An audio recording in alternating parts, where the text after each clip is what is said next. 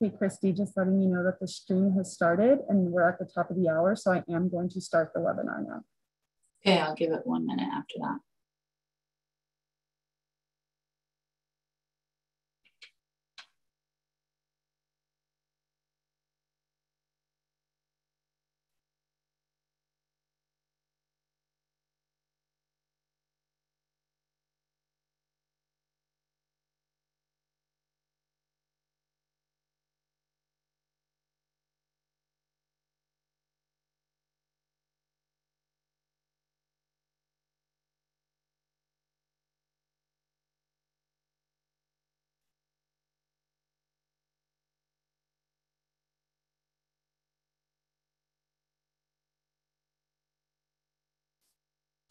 Good morning, good afternoon, good evening.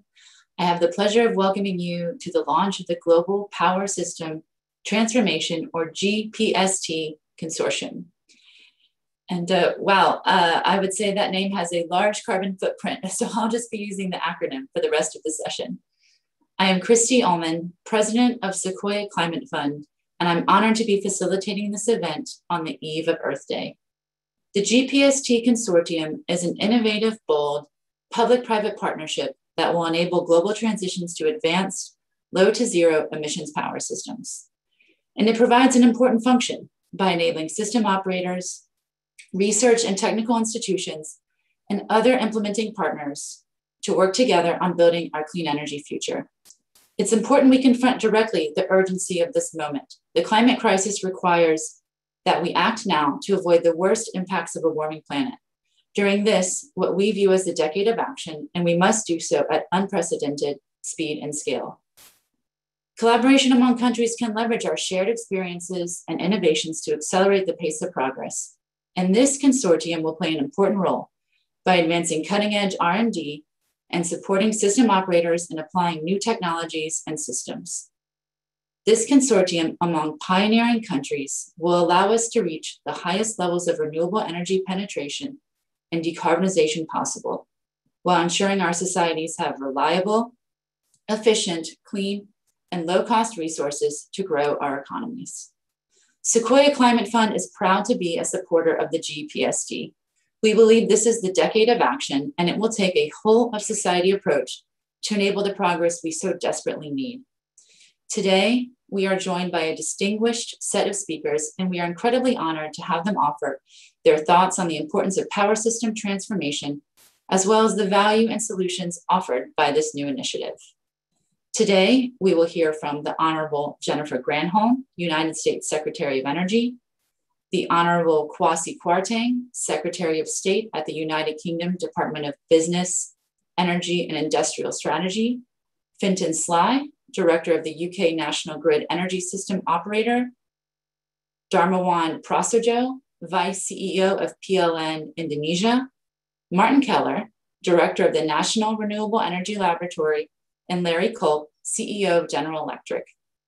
These remarks will be followed by a panel discussion of distinguished speakers who I will introduce before the panel. We will then hear concluding remarks from Elliot Mainzer, President and CEO of the California Independent System Operator. Thank you so much for joining us today during this week of action to address the climate crisis. I'll ask all speakers to please mute yourselves when not speaking. And for attendees, we welcome you to submit questions or express interest in learning about the G-PST by using the Q&A feature. And with that, I am now pleased to introduce U.S. Secretary of Energy, Jennifer Granholm, for her opening remarks. Thank you, Christy. Thanks for that introduction and for setting us up so well. I know so many folks at the Department of Energy have actually missed working with you since you departed our Office of International Affairs. And we thank you for the vital support of the Sequoia Climate Fund as well. It is really a pleasure to join such a remarkable group of movers and shakers for the official launch of the Global Power Systems Transformation Consortium. I really want to give special thanks to my counterpart, Secretary Kwarteng, for his strong belief in the clean energy transition, and to the United Kingdom for joining us in this consortium. So G-PST, as Christy suggested, is a little bit of an unwieldy acronym, but it just stands really for collaboration. G-PST is one of the many rays of sunshine on a new day for global climate action that the world will see this week. So my colleagues across the Biden administration and I will be the first to tell you that the United States spent the last 4 years squandering time that the world cannot afford to waste. But that ended on January 20th. We are recommitted to climate action. We are back at the table for multilateral action. We are back to working with partners across the globe to rise together in the face of humanity's most pressing challenge. And I do mean together, because climate action is not zero sum. While, of course, we each stand to gain from competing to develop the latest and greatest in clean energy technologies, we even have a greater interest in shared progress. And this consortium is about ensuring that all of us have the knowledge and the support necessary to reach our mutual decarbonization goals. So the Biden administration understands that we've got to get our own house in order as a first step. Here in the US, we have the second largest power sector in the world. At its absolute peak last year, demand was roughly 700 gigawatts. So the good news is that clean energy makes up a growing share of our capacity. But the bad news is that a growing share isn't good enough. And that's why President Biden is committed to putting the United States on an irreversible path to 100% clean energy, clean electricity by 2035 and net zero carbon emissions by 2050. And I'm proud to say that the Department of Energy is in the vanguard of this effort. Under President Obama, DOE made the single largest investment in clean energy in history at that time. And that sparked that growing share of clean energy capacity. And clean energy now in the United States employs over 3 million people. Under President Biden, we want to quadruple down. We're putting all of our resources and our brain power, including that of our 17 national laboratories, we want to put that all to research, develop, demonstrate, and deploy these clean energy technologies that'll get us to our goals as quickly as possible. It's the right thing for our planet, yes, but it's also the right thing for our economy because it will unlock new industries and create millions more good paying jobs for the American people. So everybody sees these same incentives across the globe. That's why countries everywhere are setting out on their own paths to reliable, secure decarbonization. But nowhere in the world is that path clear of obstacles. We all face similar problems around grid complexity and integration and standardization and transmission and more. So why not work on this common set of problems together? Why not share the solutions that we discover all over the world and help other countries avoid the mistakes that they can't afford? So that's what G-PST is all about, collaboration, so we can speed up our transitions, all of us, and create jobs even faster. The consortium brings together, as you've heard, world-class research institutes and government agencies like the Department of Energy, private businesses, and of course, the systems operators on the ground who are going to oversee the real changes to power systems and ultimately drive the consortium's efforts. So we'll lean on each other for solutions to common challenges. We'll lead efforts to assist any country that wants to help in plotting their own clean energy transition, a transition that might work for their conditions and their citizens. And we'll learn from each other.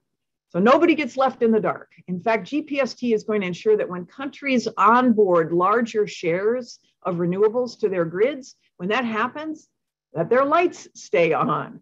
So I have to give a massive shout out to DOE's National Renewable Energy Lab, Dr. Martin Keller, who's on with us today, which has been coordinating this effort to this point and will now serve as the interim secretariat. And I'm grateful that my colleagues at USAID and the State Department are working with the Department of Energy to make this endeavor a success. For our part, our analysis suggests that this consortium, in connection with other clean energy efforts, will help us to achieve a reduction of at least 50% over 2020 emission levels by 2030 in this sector, while attracting trillions, with a T, trillions of dollars in private sector investment and all the jobs, of course, that follow. That's the kind of progress we want to deliver to find a more sustainable and a safer future. Tomorrow, President Biden and Vice President Harris will convene the Leaders Summit on Climate in a bid to raise our collective climate ambitions. And it starts with pledging the United States to bolder action, not just within our borders, but in our partnerships around the world. And we want to bring the world's smartest people together, like we are here. We want to help countries all over the world overcome the big challenges that they face at home. We want to learn from them too and approach this with humility. And while we may have some of the biggest brains and best scientists working on this particular collaboration, this particular G-PST project, none of us individually is as smart as all of us together. So that collaboration is what it takes to build a better and safer and more resilient future for our children and our grandchildren. And that's what G-PST is all about. So thank you all for joining this consortium. All of us at DOE look forward to working with you. Thank you, Secretary. It's really nice to see the DOE seal behind you and to have you at the helm of such an important institution. And thank you for your remarks. Set us off well. I'm now pleased to introduce the Honorable Kwasi Kwarteng, Secretary of State at the UK Department of Business, Energy and Industrial Strategy, for opening remarks. Thank you so much, Christie. It's a real pleasure for me and an honor to be at this forum. As Secretary Granholm said, there's so many experts, so many people who have a huge degree of experience as well in what is a vitally important sector.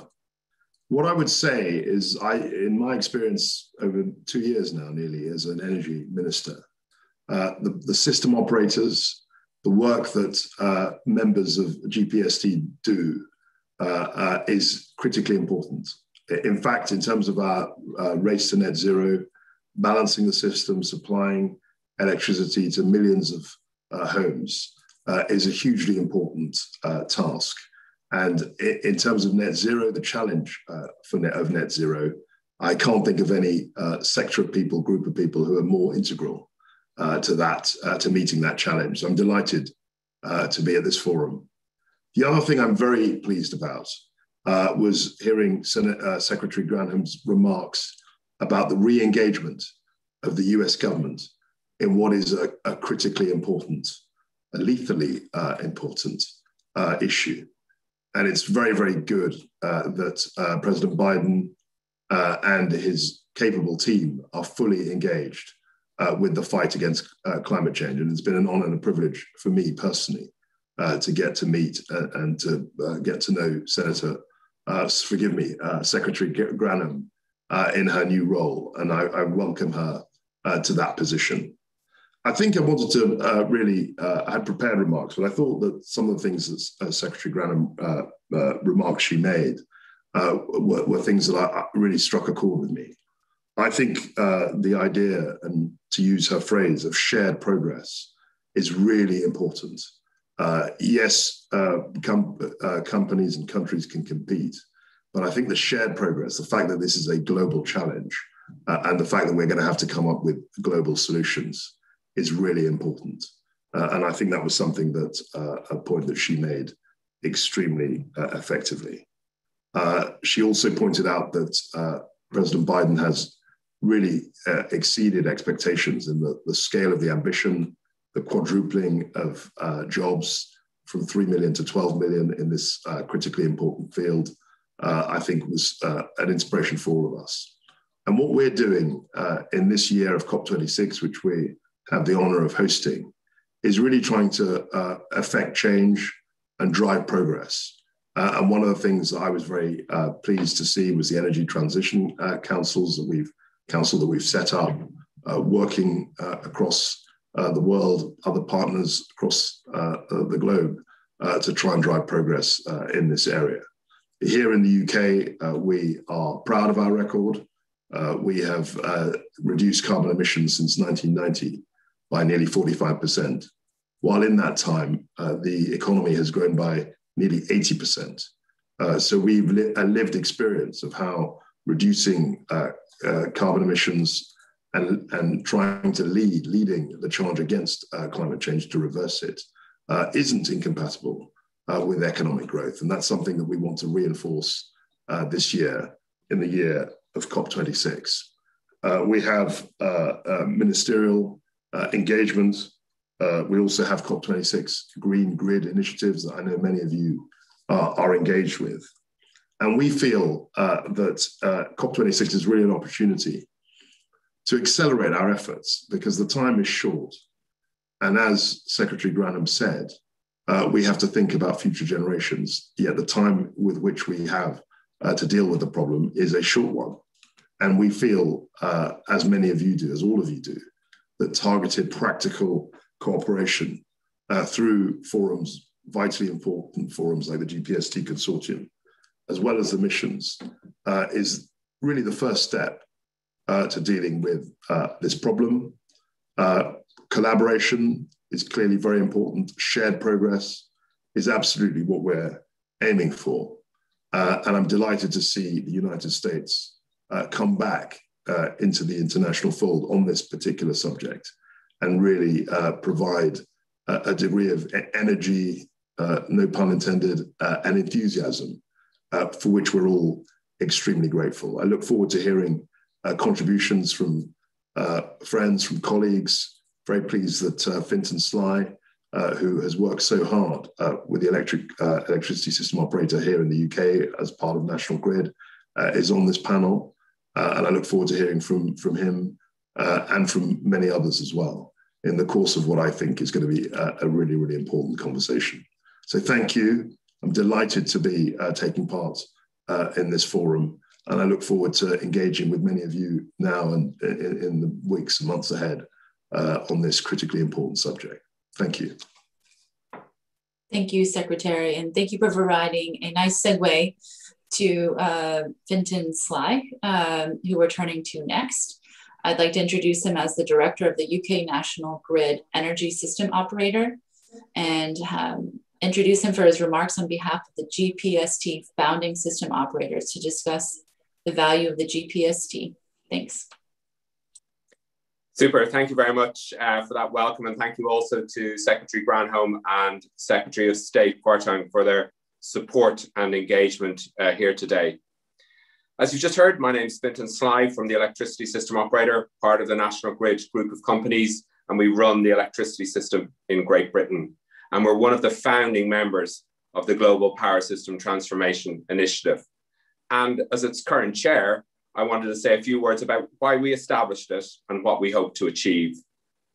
But before I do that, I just wanted to acknowledge and recognize the contribution of Audrey Zibelman, who was the inaugural chair, and also Steve Burbeck, both of whom were instrumental in getting this initiative off the ground. So about 18 months ago, prompted by some of the leading thinkers in the area of renewables integration, such as Mark O'Malley at NREL, Tim Green at Imperial, Charlie Smith at ESIG, and many others, a small group of CEOs from around the world came together to discuss and explore how to address the unprecedented technical and operational challenges we were facing in integrating large amounts of renewable energy onto our systems. As a group, we share a common view that climate change is an imperative that must be addressed, and urgent action is required.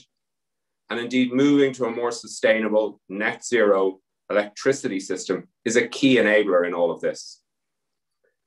And further, as CEOs of electricity system operators who are at the forefront of this transition, we felt we had an opportunity to make a difference, to accelerate that transition on a global basis. But with that opportunity comes an obligation, and indeed for us a desire to act, to step up, to do the right thing and provide leadership and make a difference, not just for the customers we serve, but for society and communities everywhere. And so the Global Power System Transformation Initiative was born, with AMO from Australia, EnergyNet from Denmark, EirGrid from Ireland, CalISO from the US, and ourselves from the UK as the founding system operators. And the initiative had two broad goals. First, to align the best research minds and the best research institutions globally around those key real-world challenges faced in operating electricity systems with very high and increasing levels of renewable generation. And second, to disseminate those findings broadly and widely to help other jurisdictions and system operators to embrace and successfully manage increasing levels of renewable generation on their systems. So on the first of these, building a focused research agenda, we're working with the leading research institutions, and you'll hear from Martin from NREL shortly to talk a little bit more about that, and where we're working to define those priority areas of focus. As system operators, this allows us to guide the research effort to those areas which have the most impact in enabling higher levels of renewable penetration on our electricity systems, while also providing real-life data, expertise, testing environments for researchers, facilitating an ever closer and highly collaborative partnership between industry and academia.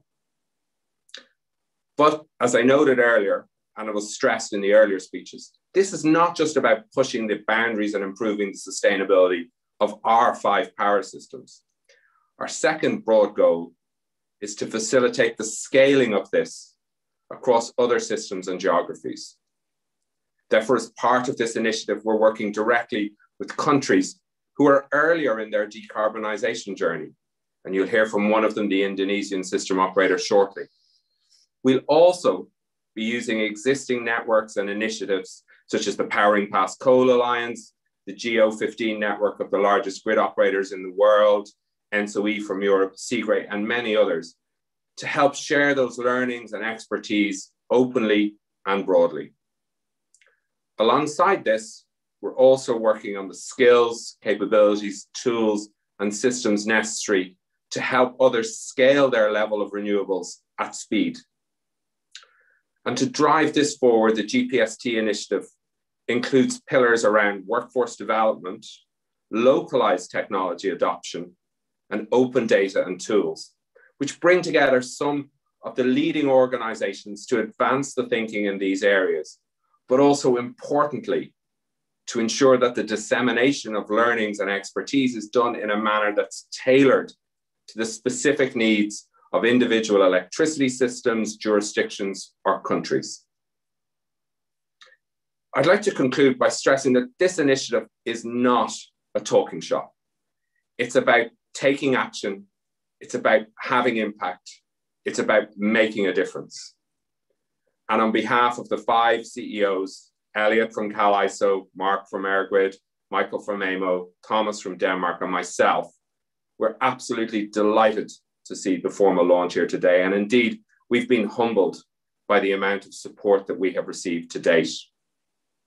We feel passionately that energy systems must transform to be more sustainable, and therefore individually and collectively, we want to ensure that we play our part, that we step up, and that we meet this global challenge with a global response, with the urgency and sense of purpose necessary to ensure a healthy planet for our children and our grandchildren to enjoy. Thank you very much. Thank you, Fenton. I'd now like to turn it to Dharmawan Prasojo, Vice CEO of PLN, for remarks on their collaboration with G-PST. It is an honor to be here in this such an eminent event. And let me ask you a question why PLN is here tonight. It's actually, we are here with one purpose of all. We are here to be part of this exciting movement to ensure that the next generation is having better future than current generations. How exactly are we going to do it? We're going to do it by reducing CO2 carbon emissions to prevent further damage. And PLN is the power and utility company in the national power and utility company in Indonesia. We're serving 80 million customers roughly. And our sizing of the sector is roughly 300 terawatt hour every single years.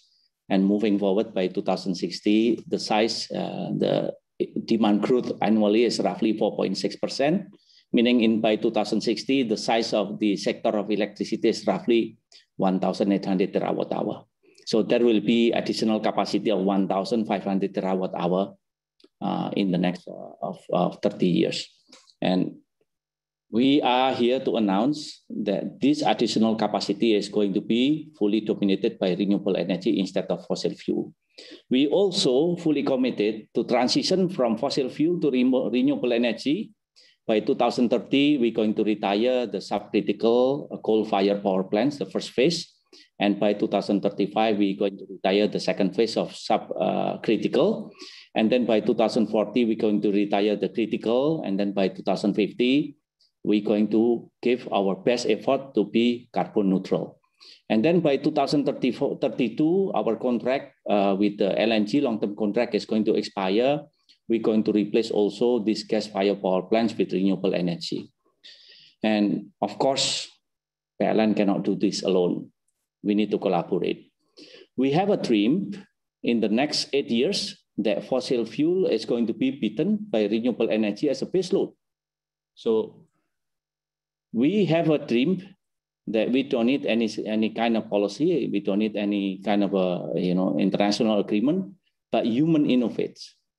We have a vision that renewable energy as a baseload can beat from technical point of view, from economic point of view, from commercial point of view, able to compete with fossil fuel. Hence, we understand right now that generation of renewable energy is becoming very cheaper, but the storage cost is still very expensive, roughly 12, 13 cents. But in the future, when human innovates and storage cost can decrease to only 2, 3 cents, 4 cents, then this baseload of renewable energy is going to be able to come into the system, not because of policy, because of competition, that fossil fuel is going to be a little bit pricey than renewable energy. And then in the future, we also transition from oil-based transportation to renewable-based transportation, meaning that we shift from oil-based transportation to electric-based, using electric and electric vehicle. And we believe that this GPS is actually a global platform exactly to do that. We're going to set the transformation action toward renewable energy integration. We're going to be able to address emerging power system workforce need, and we need to ensure that power system transformation can be an engine for economic growth. So we are very excited to be part of this G-PST movement, and we are looking forward to have a more productive collaboration. Thank you very much. Thank you. And I just want to take a moment to remind panelists to please keep your remarks short. We're tracking about 5 minutes behind. And with that, I'd like to turn to National Renewable Energy Laboratory Director Martin Keller for remarks on behalf of the G-PST core team on the role of research institutions in teaming with private sector in advancing the G-PST. Thank you, Christie. So first, let me thank all NRELians who worked really hard to make this event a reality, especially Ron Benioff and his whole team, and Mark O'Malley, who was one of the original brains, so to speak, to get this consortium going. So NREL is incredibly pleased to be joining with public research and private system operator institutions to be moving the needle on innovative research and targeted support to get the highest levels of renewables on the power grid in all regions. So for those of you who do not know NREL, we are one of the 17 United States Department of Energy national laboratories. And NREL's mission is to advance the science and engineering of energy efficiency, sustainable transportation, and renewable power technologies to provide the knowledge to integrate and optimize energy systems. For more than 40 years, NREL scientists and engineers have been developing technologies for the clean energy transition and reducing the cost of bringing them to market. A recent example is our groundbreaking Los Angeles renewable energy study, more popularly called LA 100, which offers analytic insights at an unprecedented scale.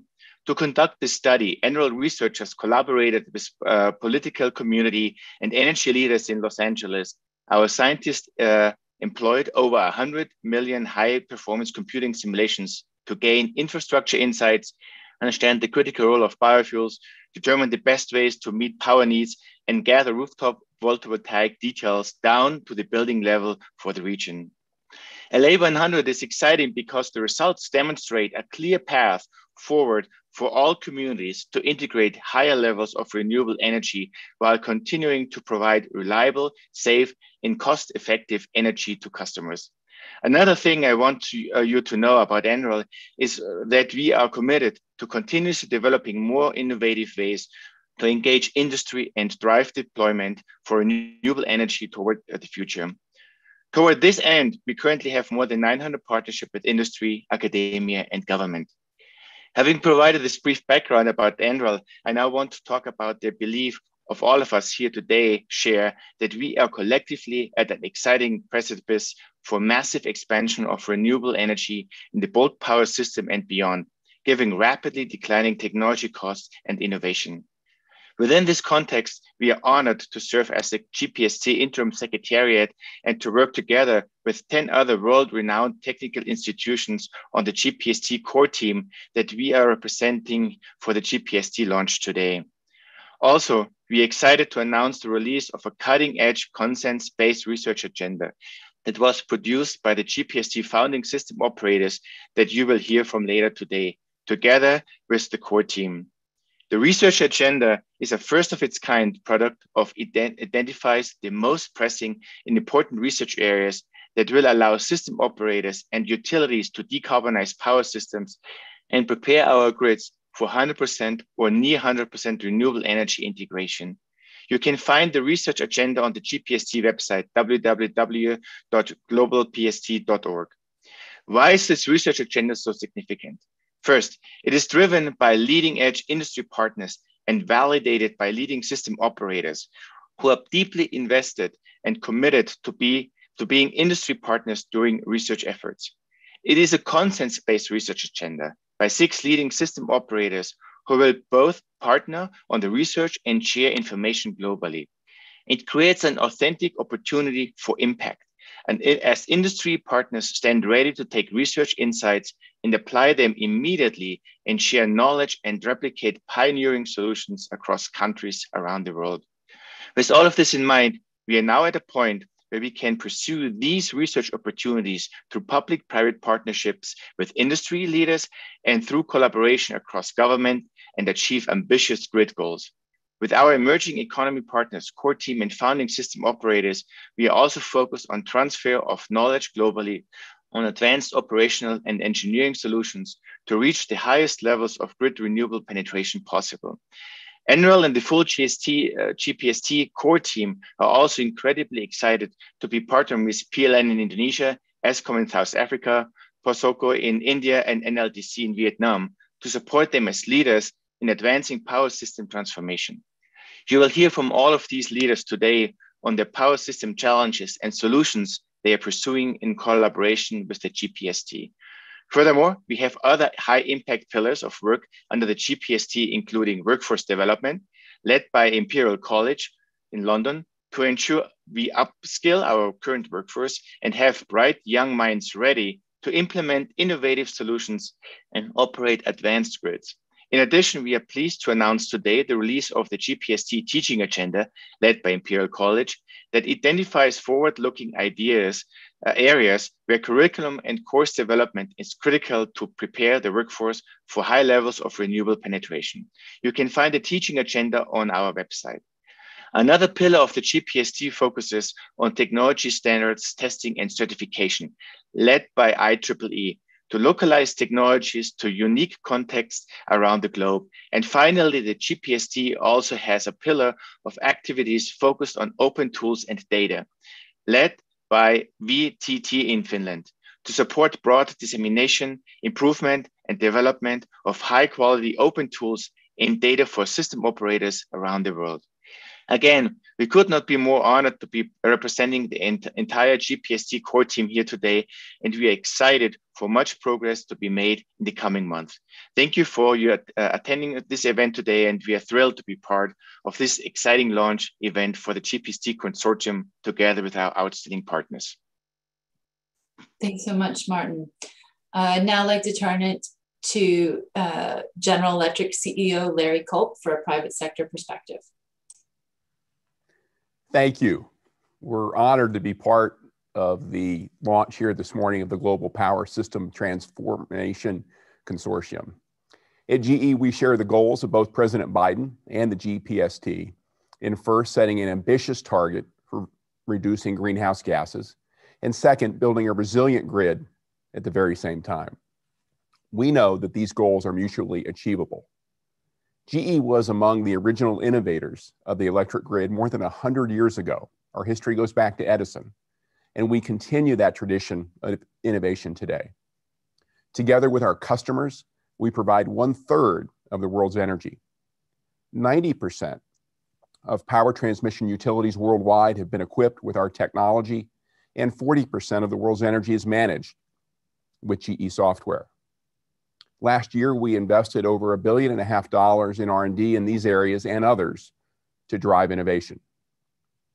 With businesses that span the energy sector, we believe that the fastest way to decrease emissions is through a combination of wind, gas, and a modernized grid.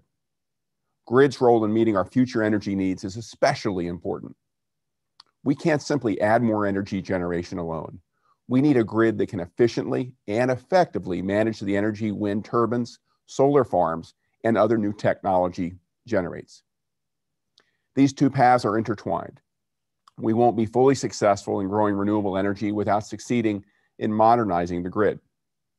Specifically, we must make the grid more resilient in light of 4 growing threats. 1, increased and more severe weather. 2, capacity to manage the variability of increased renewable energy. 3, underlying growth in demand. And 4, the challenge of cybersecurity. Fortunately, the tools exist today to build grid resilience for the clean energy of tomorrow. We have existing physical technology to smooth variability and increase efficiency so we can bring power online reliably from wind and solar farms across the country. This ensures electrical grids continue to maintain the voltage and frequency of the AC power traveling their lines. For example, synchronous condensers can be used to bolster the voltage on transmission lines. As we build more renewable energy generation, we should use this technology to help utilities cost-effectively send power over longer distances with lower losses, increasing efficiency and stability. Software is also key to a more resilient grid. Digital tools can help the hardware better manage the transmission and distribution from diverse and variable sources in real time and can provide a holistic view of the full energy ecosystem. Importantly, software can also help operators prepare for potential problems by predicting issues and forecasting risks, such as severe weather. Grid modernization can make our energy ecosystem more sustainable. For example, GE has developed a synthetic green gas that is revolutionizing high voltage equipment by offering grid operators an alternative to insulating SF6 gas, an extremely potent greenhouse gas. When combined, these physical and digital grid upgrades become the facilitator of a successful, sustainable energy transformation. These opportunities not only make our grid more resilient while accelerating clean energy, but as Secretary Granholm indicated earlier, they also drive economic opportunities around the world. In the near term, grid modernization presents one of the best opportunities for development. The technology is ready to deploy today, and investments in the grid will enable more jobs in manufacturing and installation. Longer term, a resilient grid will make the nation's infrastructure more resilient and help economies thrive. We'll be better prepared to ensure reliable, affordable, and cleaner energy, which is a critical catalyst for economic growth and prosperity. So we at GE commend the G-PST for its leadership in this critical space. And I want to personally thank President Biden, Secretary Granholm, and the many other leaders involved in convening this week's summit. You can count on GE as a partner in securing that brighter energy future. Thank you. Thank you, Larry. That concludes our initial set of speakers. And I think we can really hear the momentum towards achieving progress in the sector. I'd now like to move us into our roundtable discussion, and I'll start with a set of introductions to our distinguished speakers. The roundtable will include KVS Baba, Chairman and Managing Director of PASOCO India, Cesar Butron, President of COES Peru, Thomas Egebo, CEO and President of Energinet Denmark, Michael Gatt, COO of the Australian Energy Market Operator, and Andre de Ruyter, Group CEO of Eskom Holdings, South Africa. I'll start with a set of questions that I'd like each speaker to take about 2 minutes to respond to, and please note the time. The first question I would like to direct to Michael Gatt and Cesar Butron. What do each of you see as the main challenges to reach the highest penetrations of renewable energy, and how can the G-PST help address these challenges? Thank you, Christie. In the Australian context, the Australian national electricity market is quite unique, spanning the east coast of Australia and over 5,000 kilometres of grid. So it's kind of unusual. It's got some unique characteristics with about 15 gigawatts of minimum demand and about 35 gigawatts of peak demand, and a comparatively low customer density. So yeah, in its own right, it throws up some unique challenges. It's also supported by about 10.5 gigawatts of solar and PV, which is growing at around 2 gigawatts each year. So we're rapidly integrating new large-scale wind and solar and progressively displacing the existing fleet, with about 63% of the coal fleet scheduled to retire in the next 20 years. It's an interesting backdrop, but herein lies a challenge for us. Our central challenge is likely to be operating the power system for periods with fewer and fewer synchronous generators online without risking system security or safety. The challenge for us seems to be the delicate balance during the transition between proven technologies that support the transition while encouraging new and emerging technologies such as batteries and grid forming inverters to enable their capability on networks. We're seeing opportunities in new technologies, including through the integration of large-scale batteries, which have shown the ability to improve reliability and security of the power system through the provision of dispatchable capacity, as well as rapid response to contingency events. In the Australian context, we need to carefully manage weather, particularly weather-related uncertainty on the power system. In particular, we need to assess and mitigate risks associated with high impact and low probability events, such as extreme weather and bushfire events. Some recent events on our power system have highlighted the key challenges of managing a high proportion of inverter-based resources, not only in the real-time operational challenges, but the challenges for accurate demand forecasting, weather models, outage planning and coordination, with high distributed PV and fewer synchronous machines online. We've also had periods where both distributed PV and grid scale solar have met 100% of the local demand in South Australia, with gas generators predominantly online to provide some system security and exporting energy through to other states. That gets us back to the role of the G-PST, obviously a forum for sharing and collaboration. It's well documented and really at the forefront of these challenges. The G-PST can help to guide some of our research activities. That's absolutely ideal and aligned with solving the challenges faced by operators day to day. I can't think of anything better than sharing some of our challenges with the smartest people that the industry has to offer, Christie. Thanks so much. Over to you, Cesar. Thank you very much, Christie. Thank you for the invitation and for all the assistance we are getting from G-PST. I think that in our case, Peru's system is a very small system, but we are based mostly on hydropower and natural gas and domestic natural gas. And the main challenge in Peru is the low price of electricity, because our gas is very cheap and we have plenty of gas, and the next is hydro. So being so cheap, the price of electricity, it's been very difficult to increase the penetration of renewables, because up to date, most renewables had higher price than the current price in the market, in the Peruvian market. But this is going to change because gas is not forever. It's not unlimited. And developing more hydropower stations is each day more difficult. There's a lot of environmental problems and social problems. So we know that we have to change, and the growth of the system should be based on renewables. So that being solved, that problem, the next issue is that Peru has to take a political decision. We still need a political decision to embrace this program. And after this decision is taken, what we need is to develop a regulatory framework that is capable of stating rules that would attract investment, private investment in renewable energies. Because being a small country in a not rich country, the state doesn't have enough resources. So we need private investment. So first we have to develop this regulatory framework, well enough designed.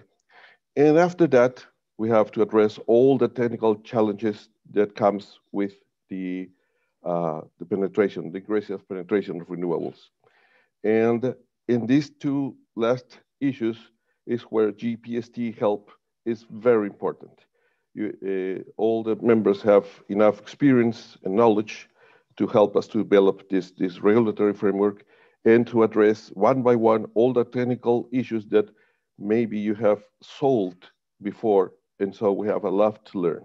So this is what we see, the challenges and the very, very important capability of G-PST to help us to continue this objective of reaching a clean energy sector. Thank you. Thank you, Cesar. I think it's clear where G-PST is going to have its comparative advantage. I'd like to turn it to ESCOM next, to Andre de Ruyter. Hopefully they are not having technical difficulties. So I'll ask the question if they do, if they are, there they are. What are the main challenges facing ESCOM and South Africa's transition towards an increasingly diversified energy mix, driven by variable renewables, and how can collaborations like G-PST, amongst others, assist ESCOM in implementing and enabling this transition? Thanks, Christie, and good afternoon to all the distinguished guests on the panel. South Africa's power system is predominantly coal-based. In fact, we've got the dubious distinction of being the biggest carbon emitter on the African continent, and we would like to change that. So we have embarked on an intentional policy shift to move increasingly to renewable energy. We believe that it holds great promise for us to decarbonize our economy, at the same time as ensuring that there is a just transition for communities that have hitherto been invested in the coal value chain. From a system operator perspective, we have a good appreciation and understanding of the risk and uncertainty that comes with operating a diverse system. However, once you add the new dimension of uncertainty introduced by non-dispatchable and variable renewable energy, the well-defined lines between planning and operations become quite blurred. We therefore feel that there is a need for us to rethink and upgrade some of the tools and methods that we have used successfully, I might add, to accommodate this new and greater degree of variability that we anticipate moving and migrating to increased use of renewable energy.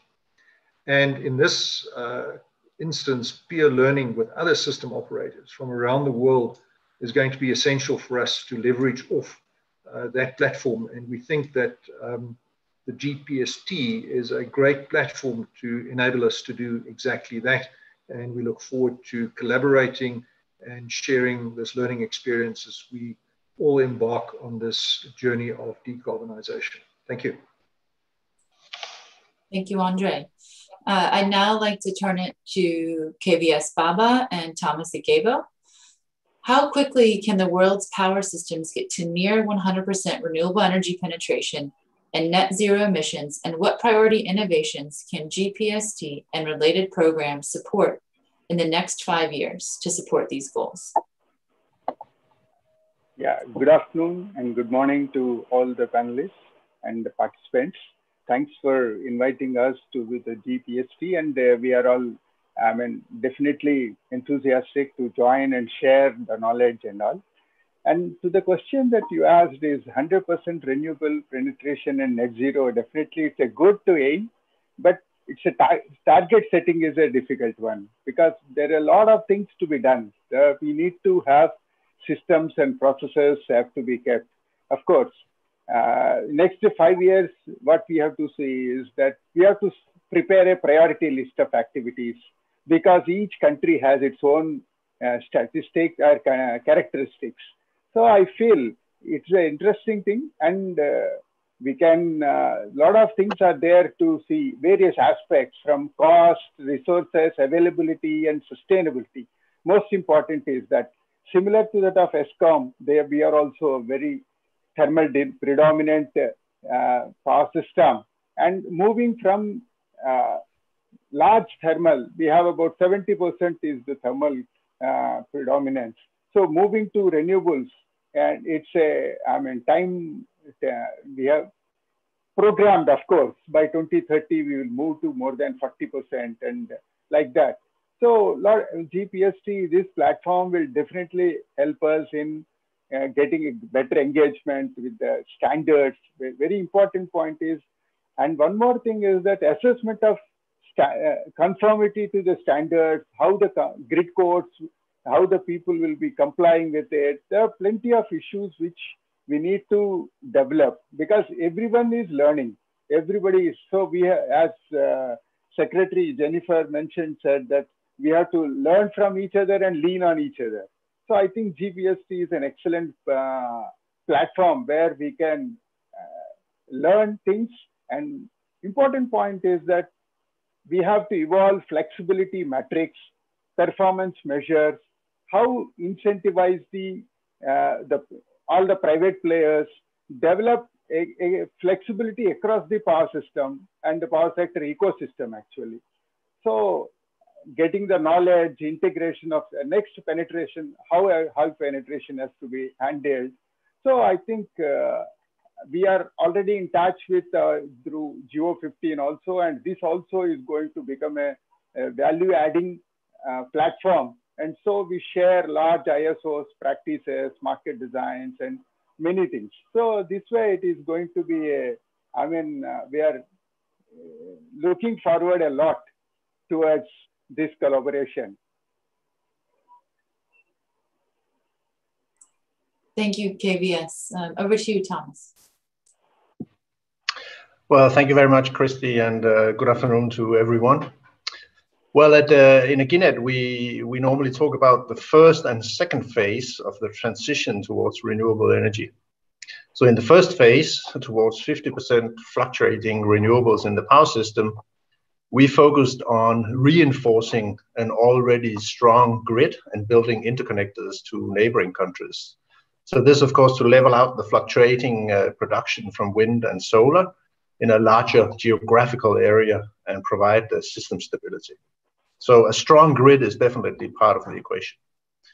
But in the second phase, towards 100% renewables, we will see deep electrification of our societies. More electricity used directly in the transport sector, in heating and various industrial processes, and also indirect electrification, where electricity is converted to hydrogen and further into various green fuels, what is commonly known as power to X.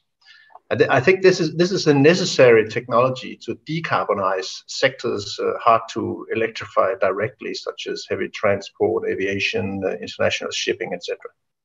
So near 100% renewable energy penetration will require huge amounts of flexibility, sector coupling, and in particular advances in hydrogen and power to X technologies. Electrification will, of course, also increase the demand for electricity and renewables, but could also offer new sources of flexibility for the energy system. I think much of this new demand could and should be flexible demand, and power to X production facilities may provide various services needed to stabilize the energy system. So in areas with good access to wind and solar resources, the power system could actually come close to 100% renewable energy within the next 10 to 15 years. In Denmark, we actually expect the production of electricity from renewables to match electricity consumption 100% already by 2030 on a yearly basis, primarily based on wind and solar, but also with some energy from biomass and biogas. But as I said, I mean, the Danish system is very well integrated with neighboring countries. So for a closed power system, I think it would take some more years for the transition to 100% renewables. But technically, I think actually considerable parts of the world, not just us in Denmark, have to be in a position to operate such a system by 2030. And then this brings me to the last part of your question, because as we've moved towards 100% renewables, we also move towards huge amounts of inverter-based wind and solar in the system. And this is a huge challenge to operate a system with much fewer traditional power plants delivering inertia and stability. So we need system R&D to obtain this capability, new analytical tools, development of control room features, developing new black start solutions, etc. And we need strong global cooperation to cope with these challenges, because we don't have much time. And here I think G-PST can really encourage the needed cooperation between universities, system operators, and industry. So to us, this is really where G-PST can make a significant difference within the next 5 years, I think. Thank you very much. Thank you, Thomas. I'll just say it's really insightful to hear the diversity of issues and solutions that each country is having to use and tailor to their, I think as Secretary Granholm said, their individual citizens, their individual institutions. And it's also clear that G-PST is making sure that there's cooperation and collaboration among countries to allow for that tailored support. So I have one final question that we're going to do a bit of a lightning round before we turn to our concluding speaker. And this question goes to all participants in the roundtable. And we'll be creative and go in the order that we just had the speakers go. And so I'll turn to you first, Michael. What are the highest value elements of the G-PST and related programs in strengthening technical collaboration and knowledge sharing across institutions and countries to transition to advanced low emissions power systems? So Michael, may I turn it to you first? Yeah, thank you, Christie. Look, for us, we probably see the highest value here in that kind of transformation dialogue and bringing together as much of that horsepower and intellect as we possibly can. It's very rare sometimes to get some of the smartest minds to collaborate on key issues. And I think for us, that's probably where the highest value of the G-PST really comes together. This strength of technical collaboration can't be understated in terms of its value. And I think it was mentioned by one of our other speakers, environments are quite different, and the timeframes and implementations are as well. But being able to share some of those early experiences with some of those countries that are actually experiencing them first will certainly help other participants in the G-PST. Thanks, Michael. May I turn to you next, Cesar? Yes, Christie, thank you. I think this is a very short answer. I think the highest value from G-PST would be, first of all, the knowledge they have accumulated by lots of research.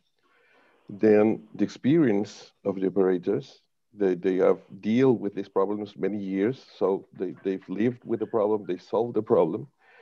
And the ability to transmit this knowledge and experience to other countries like ours that are beginning the process.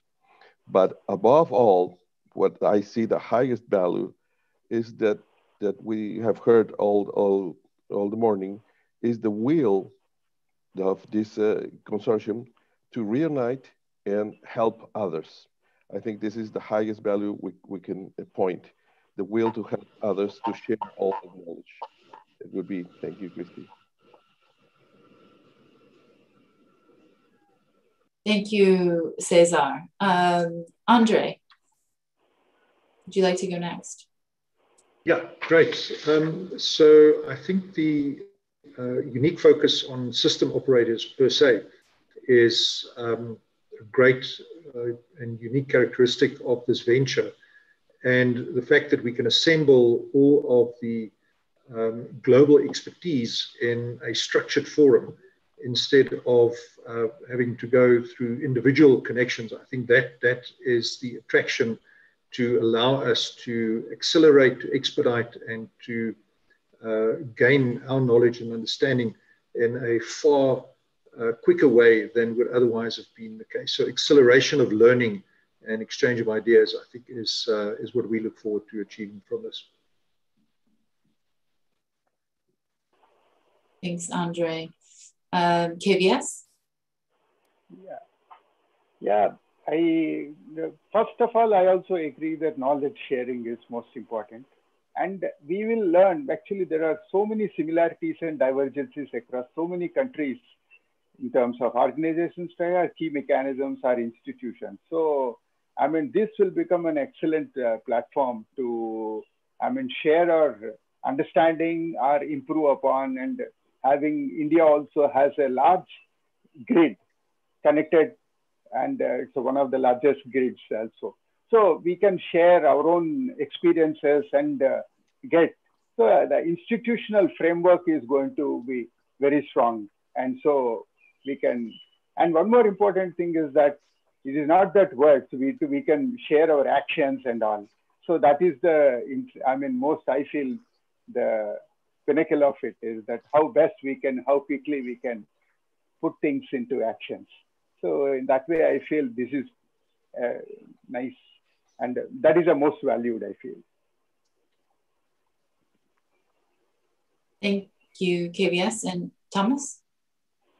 Well, thank you. I think I will restrict myself to basically two comments, because I would first of all emphasize that G-PST establishes new cooperations between system operators, universities, and the industry to tackle the challenges that we face towards 100% renewables.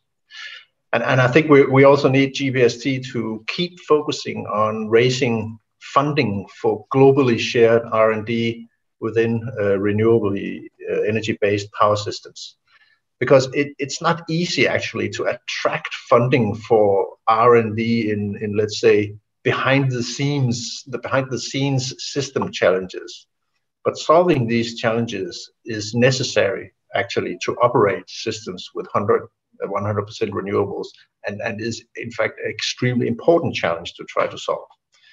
I think we know as system operators that a key challenge is to ensure stable and resilient operation of the system when wind and solar dominates the production. And it sounds very simple, but this is actually often overlooked by others. So I think these are the two important aspects of G-PST, drawing attention to this challenge and also fostering new cooperations that we need to solve the challenges. These are the two most important things as I see it. So thank you very much. Thanks, Thomas. And as now you guys have been really very efficient in this panel. I was wondering if I could bring Elliot into this discussion a little bit and have you respond to the question of what are the highest value elements of G-PST from your perspective? Well, certainly many of the critical elements have been mentioned, but I think from the very first moment I was introduced to this effort, what really resonated with me was the focus on the system operator. You know, our folks that are in our control centers are simultaneously trying to drive innovation and creativity, but also with that profound sense of responsibility for reliability. And the development of really pragmatic and applicable tools and answering research questions that can solve issues ranging from ramping of wind and solar projects to the next generation of storage technologies, figuring out new state awareness and visibility tools. That so deeply resonates with the people that are actually operating with the system that it's extremely engaging and something that I know we're very excited to be part of at the California ISO as we move towards the next big push for decarbonization here in our region. So I think it's just a fabulous premise, and I'm really excited about how we're getting launched here today. Thank you. Thanks, Elliot. You know, I think we may have time for one more lightning round question before we turn it to Elliot for his concluding remarks, assuming people will keep to very quick responses. So I'm going to take the moderator's prerogative and ask a question about priorities. We've heard from you that you're juggling technical challenges, regulatory challenges, financial challenges. How do you prioritize what set of things you're working on in your respective countries and institutions? So I'll ask folks to be quick because I don't want to cut Elliot's final remarks short. But Michael, can we start with you again? Yeah, look, I think might have been mentioned by one of our earlier speakers. It really is the combination of kind of planning, policy, regulatory, and operational. In isolation, it's very hard to address any individual issue. When it comes to prioritization, you really need to look at a suite of these successfully, and that's something that's happening here right now. AEMO is really concentrated on developing, together with industry and participants, as much of that collective view and forward view as we possibly can. So. Unfortunately, I don't think there's a single winner in this. A single focus probably won't solve the challenge. We'll see if others come with the first, but I appreciate that response, Michael. Cesar. Yes, as Michael said, it's very difficult to pick one. It's always a combination, but if I have to choose one, I think that as regulatory framework is out of our scope because we are not government, we are a private ISO.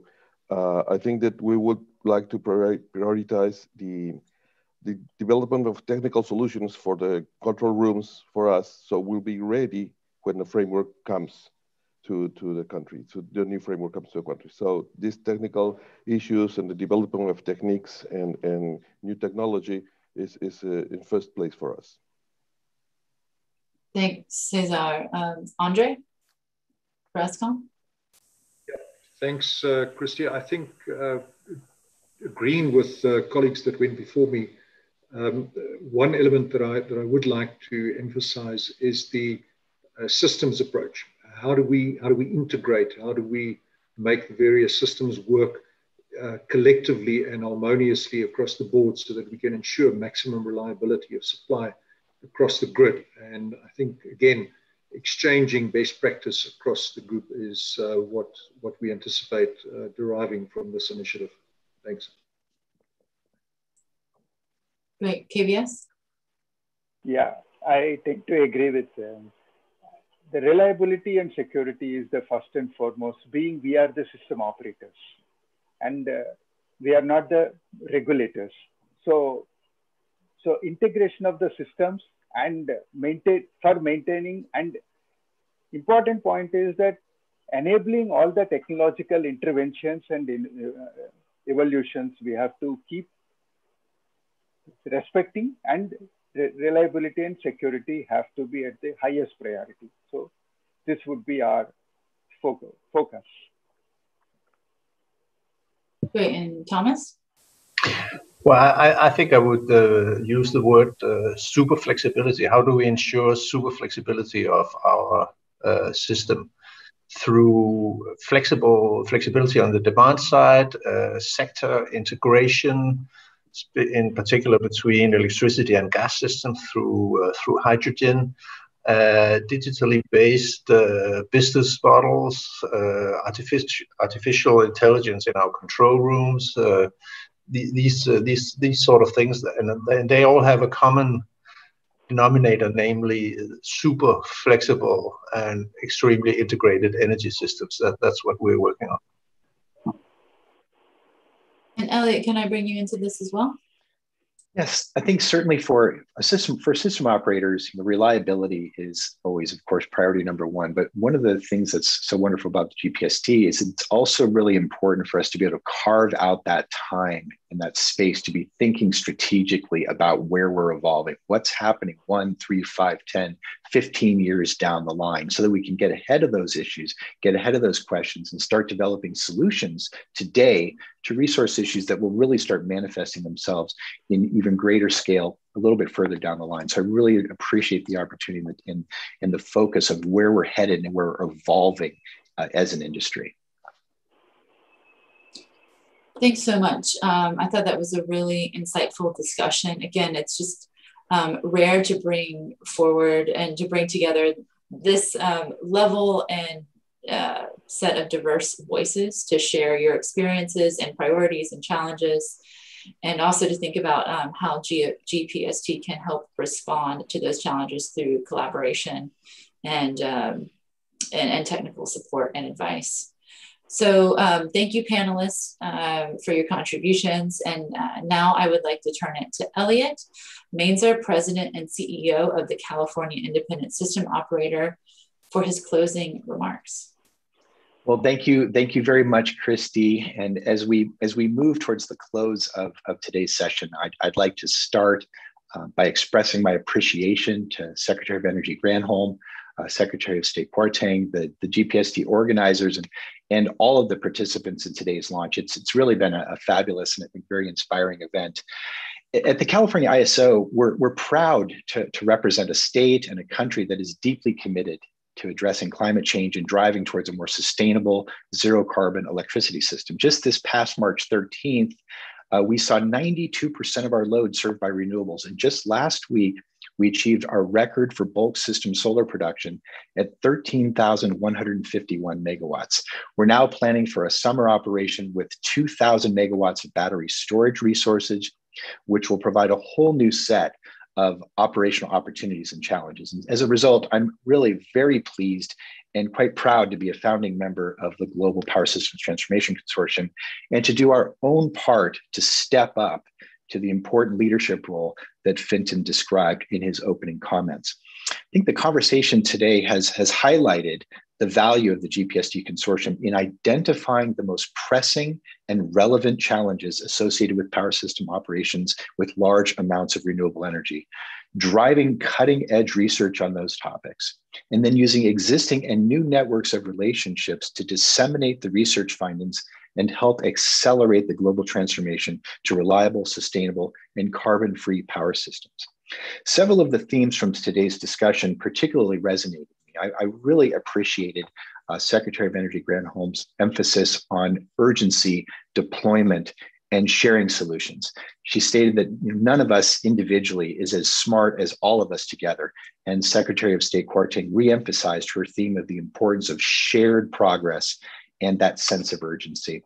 Fintan Sly emphasized the leadership responsibilities and that call for action by the founding system operators, providing another echo of the call for urgency in addressing the global challenge of climate change with a truly global response.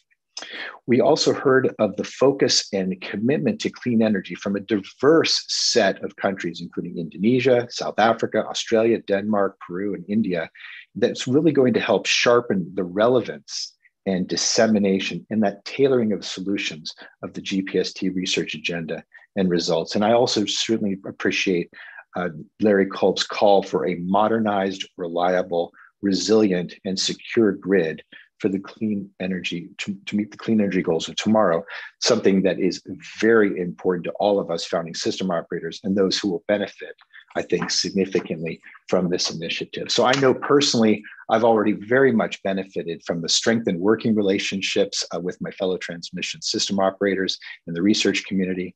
I'm very excited about the capacity of the G-PST Consortium to make a deep and meaningful impact on the drive for decarbonization.